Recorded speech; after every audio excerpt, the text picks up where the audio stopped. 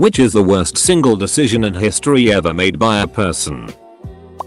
Alright gentlemen, we've successfully fended off the Greeks for 10 years. Our great city of Troy still stands. If we keep this up, surely they will realize the siege is fruitless and return home before long. Yo captain, there's this big ass wooden horse outside. Oh rad, bring it in. Well, the decision of Inalchuk, the governor of the Khwarezmian city of Otra, to attack Genghis Khan's trade caravan was pretty bad. Khan was famous as a ruthless warlord, not the sort of guy you want to piss off, but maybe they could have got away with it. Genghis sent 3 ambassadors to negotiate a settlement, which is when Muhammad I, the Shah of Khwarezm, made the really bad decision to kill one of these ambassadors and send the other 2 back without their beards as a sign of humiliation. Genghis Khan was so enraged he assembled an army and destroyed the Khwarezmian Empire, wiped out every town they had. He even rerouted a river to wipe out the village where the Shah was born, wiping it off the map. By 1120 there wasn't much of anything left, so both Inalchuk or Muhammad I of Khwarezm qualify. Take your pick. In the beginning the universe was created. This has made a lot of people very angry and been widely regarded as a bad move. Robert Ballard, one of the guys who discovered Titanic, says that his biggest regret is that he and Jean-Louis Michel didn't bring a piece of the Titanic up with him when he first discovered it in 1985. At the time, they didn't want to disturb the wreck and leave it pristine, but if they had done so, then they would have been able to claim legal ownership of the wreck under international maritime law, and therefore more control over it. Because they chose not to do that, everyone and their grandma is free to take artifacts and pieces of the wreck, and this makes preservation impossible. Edit. A fair number of people have been asking this in the comments, so instead of replying to everyone individually, I thought I'd put this in as an edit, and thanks to the commenters who helped explain this. There is a school of thought which Robert Ballard, and myself, incidentally, subscribes to, which is that the wreck is the final resting place of the more than 1,500 souls who perished that cold night on the 14th of April 1912. And must therefore be treated with the same respect and dignity. Private companies who take artifacts and pieces of the wreck and sell them for profit are effectively grave robbing. And while the wreck is gradually deteriorating into nothing, the argument is that this doesn't matter, it's just nature taking its course. Of course, there is the argument that removing certain artifacts from the wreck and putting them in a museum is conducive to both the public good and the memory of the victims. I don't have a problem with that, personally, and I can't speak for Robert Ballard, but I do have a problem with the commercial scavengers taking pieces up to sell them. My understanding is that if he and his team were the registered owners of the wreck, he would have a claim to anything taken from the wreck and sold for profit, which would potentially deter people. Eastman Kodak deciding not to go forward with their own newly invented digital cameras and instead sticking with film because it made them so much money at the time. Alan Savory, the ecologist who killed 40,000 elephants because it was believed that grazing was causing the desertification of Africa, only to find out later that elephants were essential to prevent desertification.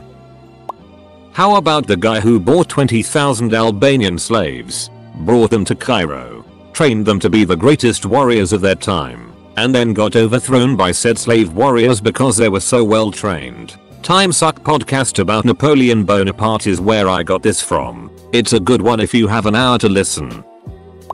Alcibiades was considered a traitor in Athens for leading his men to death, a traitor in Sparta because he got the queen to cheat on the king with him, and a traitor in Persia after including them in a war. Edit. So I did a little bit of info, and the switching sides and stealing statues these are also true, plus he is a bisexual. Not like there is anything wrong with bisexuality. Mao Zedong's revolutionary campaign The Great Leap Forward resulting in millions of people starving to death. Not the worst in the world, but apparently my family owned a little town west of Kent, UK. My great-great-great-grandfather got plastered one night and gambled it all away. Or maybe not the worst, but maybe Ronald Wayne. He was a co-founder of Apple along with Steve Jobs and Steve Wozniak in 1976. Just 12 days after forming the company, he sold his shares for $800. He owned 10% of the company, which would be worth $80 billion. $80 billion. today. Source: don't know how accurate this is, but the story still stands. Either the great leap forward or the time I had gas station sushi. The Donner Party of 90 pioneers choosing to take a shortcut when heading west from Illinois to California in 1846. Said shortcut led to them getting trapped in the Sierra Nevada mountains and resorting to cannibalism. The decision by the Scottish to invade England during Black Death must be up there. Now You See Me sequel not being called Now You Don't. Kaiser Wilhelm II firing Otto von Bismarck. Bismarck had a plan. He always has a plan. But not when an incompetent Kaiser boots him out of his means of putting his plans into action. Bismarck had everything set up perfectly, but Wilhelm II decided to duck up everything he had set up, and got into World War I for it. Edit. Thack Gold Kindle Strangler. If you want to learn more about the greatest Chad in European history since Voltaire, I highly recommend watching this series, which goes over Bismarck pretty well. Yahoo refused to buy Google for $1 million, and later for $40 billion again. Edit. They refused $1 million, later offered $3 billion. Google wanted $5 billion, so no deal, and Yahoo was offered $40 billion by Microsoft and they didn't want to sell, and later they sold for $4.6 billion. Whoever said the world's biggest MMO RuneScape should remove the wilderness and free trade? They threw a literal fortune down the drain just because they didn't understand their own product. Radcliffe Line. The process to divide India and Pakistan boundary in 1947 was done hastily and without major considerations to local populace religion. Radcliffe was not a geography guy and majorly messed up the process. Millions died. Think. Let's invade Russia must somewhere up the list. Twice. How about someone who made two terrible decisions? He was instrumental in the creation of leaded gasoline and CFCs. Freon. He helped damage the environment on a massive scale, and for a bonus decision he made a pulley system for his bed that led to his own death by strangulation. If this guy isn't given a spot in the bad decisions hall of fame, then that seems like another failure. Brutus decided to join Cassius in murdering the dictatorial tyrant, Caesar. The reason? They suspected his intent to become a king, which then started a chain of events leading to his adopted son Caesar becoming a military dictator without equal, having all the powers of a king without being called one. When this Caesar Augustus dies, his name and title is passed on for the next 400 years almost like you would a crown. Monarchies then returned all over Europe, in the style of Augustus Caesar, and so, the decision of Brutus to join the conspiracy in effect changed all of Western civilization for the next 1900 years to adopt the very political style he wanted to avoid. It would not be until the 1770s when America and later France would begin revolting and experimenting with democracies and republics. Maybe the worst business decision ever made was by Xerox with their Alto computer. Xerox invented the graphical interface modern computers use. Desktop, folders, copy paste etc. They basically invented the modern computer in the 70s. But the problem was, the people in charge at the time were businessmen without any technical knowledge, so they didn't realize what they had. They did nothing with it and gave it away to universities and showed other companies. The famous story is that Steve Jobs saw this and within 5 minutes realized this was the way computers would work in the future. He copied it. Because Xerox didn't patent their invention and didn't do anything with it, and the rest is history. Xerox could have been Apple or Microsoft, or both. They could have had a monopoly on the entire PC industry. Almost every company uses Windows in their offices. I think 80 or 90% of consumers uses Windows. That could have been Xerox. They had the tech maybe 10 years before anyone else. They could have been the most valuable company of all time, but they just gave it away. The guy that sold the bottling rights for Coca-Cola for $1 and never even made the guy pay the $1. Hitler, who wants to fight a two-front war? Well, having just watched Chernobyl. The first human by deciding to not live in a tree. Jessica Biel not naming her child Batmo. The guy who rejected Hitler's Art Academy application.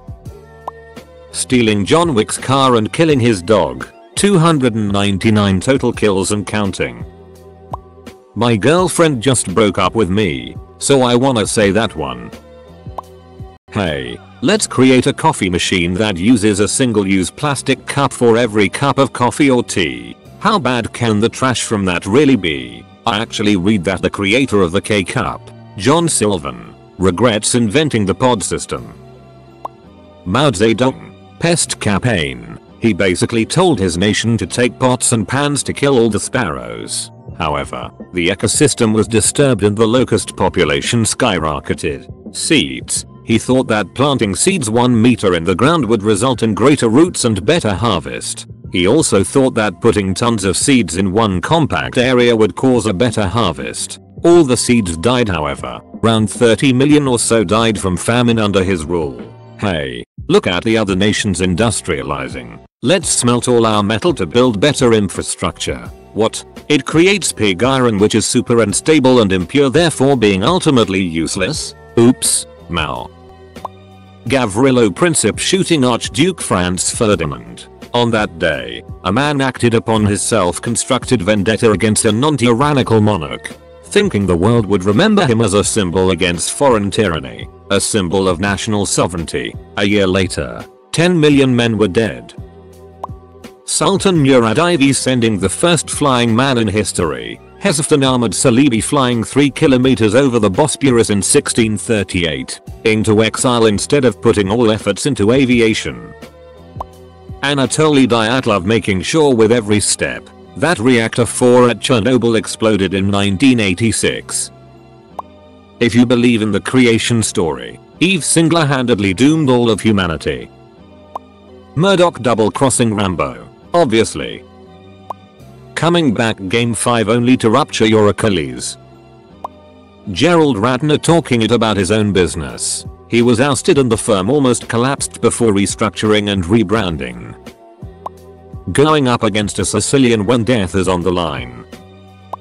Henry Tandey, who supposedly spared Adolf Hitler's life during the war. The story is set on the 28th of September 1918, while Tandey was serving with the 5th Duke of Wellington's regiment, and relates that a weary German soldier wandered into Tandey's line of fire. The enemy soldier was wounded and did not even attempt to raise his own rifle. Tandey chose not to shoot. The German soldier saw him lower his rifle and nodded his thanks before wandering off. That soldier is purported to have been Adolf Hitler. When Mr. Hans tried to bang that horse. A little background. Guy who made Google+. My great-great-grandfather, a carpenter, did some work for a poor painter in the neighborhood. The painter had no money, so he offered either a bottle of wine or a painting. My great-great-grandfather chose the wine. The painter was Edvard Munch, and the painting would have been worth millions upon millions today, or even just a few decades later, if translated to today's money. Edit. Reply to the first guy who pointed it out. True. Doesn't really qualify. I guess what makes a decision really bad is when you should be able to see the consequences. This is edgy, but here you go. The decision of caste-based reservation system of India. We don't say the name. I am totally not proud of India country for this. Me. When, against my better judgment, I opened a kennel to let 2 angry pit bulls out. Their owner said, just let them out. They won't hurt you. Next thing I remember is being flown in a medical helicopter to the hospital, where I spent over 2 months and had 18 surgeries to repair the damage those dogs did. Yep. Worst single decision in history. For sure. Nokia. Yes, so this phone will kill you bot. Developed first smartphone way before Apple, but did not believe them to be the future. They just continued developing the old style phones. 2005, Reddit was launched. The Soviet government not informing their nuclear power plants of the defect which caused Chernobyl to melt down and almost destroy all of Eastern Europe. Probably whoever it was in Cornell's admissions department that accepted Thomas Midgley Jr. to study engineering. He was responsible for both putting lead in gasoline and for creating CFCs. It's arguable that he's single-handedly responsible for more atmospheric damage to the planet than any other single person in history. 2 terrible decisions for the price of 1. The British gave Native Americans blankets diseased with smallpox to thin out their ranks during the French and Indian War. They didn't anticipate just how deadly this would be, some tribes losing as much as 90% of their number due to the epidemic. When Edward Jenner invented the smallpox vaccine, Britain made fast allies by exporting it out to the world. Some of those shipments were to be sent to the United States, with the intention of helping both the colonial American populace and the Native American populace. Only problem was that the colonials and the natives were having a bit of a war for the West at the time. The US Army took the vaccines hostage, with the intention of letting more natives die, until they gave up and moved into the reservations the US Army had built for them. Native Americans just can't catch a break at all. Thomas Midgley Jr. can lay claim to 3. First, he discovered and helped popularize the use of lead in petrol gasoline, causing unimaginable harm to the atmosphere and our brains. He contracted lead poisoning when working on the project, but apparently neglected to draw any conclusions from this. Second, he led the team that discovered Freon, the first chlorofluorocarbon, and helped popularize the use of CFCs in refrigeration and industrial applications, causing further unimaginable harm to the atmosphere. It's suggested that he had a greater impact on the atmosphere than any other single person in history. As for the third, well, straight from Wikipedia, in 1940, at the age of 51, Midgley contracted poliomyelitis, which left him severely disabled. He devised an elaborate system of ropes and pulleys to lift himself out of bed. In 1944, he became entangled in the device and died of strangulation. Invading Russia. Always invading Russia. That one time Nintendo had a partnership with Sony to develop a CD-based console, but in the end changed their mind and kicked Sony out cause they decided to stick with cartridges. Sony then thought, screw this, we'll make our own console, with blackjack and hookers, and created the PlayStation as a duck towards Nintendo. The Serbian gunman who decided to kill Archduke Franz Ferdinand. Ice Town cost Ice Clown his town crown. When Bill Murray ate that gas station egg salad sandwich. The ducking fish that crawled out of the water about 2 billion years ago. Duck that fish. Making Diablo immortal. Edit. This is getting so much attention. Thank you, kind stranger, for the platinum. Bush's decision to invade Iraq in 2003. There was no cause or direct threat, and it led to hundreds of thousands of deaths, trillions of dollars spent, and the creation of ISIS. Whoever signed the bill passing prohibition? Hong Xiuquan declared the typing rebellion after he had a nervous breakdown from failing the imperial examinations. He proclaimed that he was the brother of Jesus Christ. 20-30 million people died.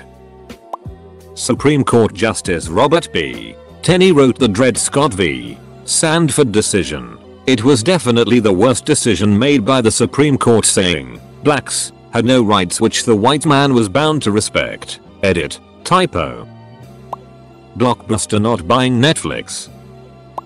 Burning of the Library of Alexandria.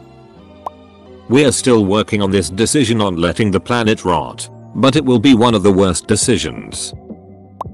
Capital M. Night Shyamalan thinking he could direct a movie adaptation of Avatar: The Last Airbender. David Cameron's decision to call a referendum on Brexit, closely followed by Theresa May caking a snap general election and losing her party's majority. 1.5 goes chili peppers in. My eye itches. It's just a little ice. Keep going. Captain of the Titanic. JK folks.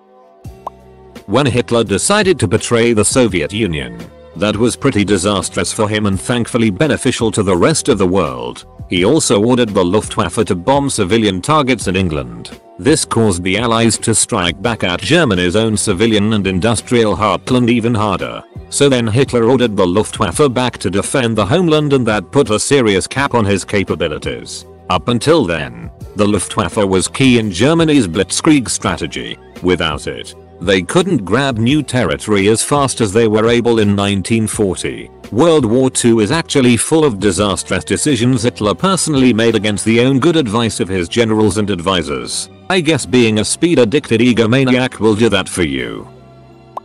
The development of nuclear weapons was probably inevitable, and several situations arose that balanced Armageddon on a knife edge. Many historical decisions could have tipped the balance via butterfly effect. So I take these questions in that light. All those terrible decisions, luckily, led to us to still be around to make a few more. The British refusing to lower taxes on the Americans as it started the age of revolutions that destroyed almost all the power oils had. Myself, last night, shouldn't have gone for the burrito. Cancelling Firefly after its first season. 8 years ago when that guy bought 2 large pizzas for 10,000 Bitcoin. William Howard Taft running for US President. Prior to World War I, the US elections took place with Woodrow Wilson winning with a 36%, give or take, majority. How could this happen? Taft. The election was split 3 ways. Wilson for the Democrats, and Taft and Teddy Roosevelt for the Republicans. They split the vote and Wilson won. Had Taft not split the vote, Roosevelt would have won and served a 3rd presidential term. As president, Roosevelt would have almost definitely pushed the US won World War I much earlier than Wilson did, possibly shortening the war by up to a year. The main impact of this would have been on Russia. While it wouldn't have saved the Tsar, it would have put down Lenin and prevented the rise of communism, as it would have denied Lenin the public backing he needed, given that the current govt didn't look quite so incompetent, with no Lenin, no Stalin, no mass genocides. Speaking of genocides, the fear of communist takeover largely fueled support for the Nazi Party, and without them, Hitler would have lived and died a fringe extremist with very few people even noticing him. TLDR, Taft ran for president, split the vote, denied Roosevelt a 3rd term, which led to a prolonged World War I, the Russian communist takeover, World War II, Cold War, etc. Here are a few candidates. Hitler Napoleon, for attacking Russia. Dyatlov for various things he decided at Chernobyl, but there are so many versions of that it's hard to say who was most responsible. Whoever ordered Pearl Harbor, for ordering the attack. Licensing thalidomide for use against morning sickness, killed about 40% of the unborn babies and had horrendous effects on many of the rest. Using hydrogen to fly the Hindenburg. Franz Ferdinand's driver took the wrong turn.